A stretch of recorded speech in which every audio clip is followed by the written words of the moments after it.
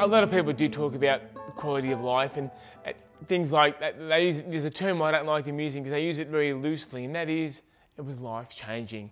Well, yeah, because they might meet a movie star or their idol, their musical idol or a TV idol, and it was life-changing. Well, really, what I've done, I think, I mean, not so much as the surgery goes, because as far as what I've undergone through the surgery aspect, there are far worse things to undergo. People are battling insidious disorders, cancer disorders, tumours and all that sort of stuff.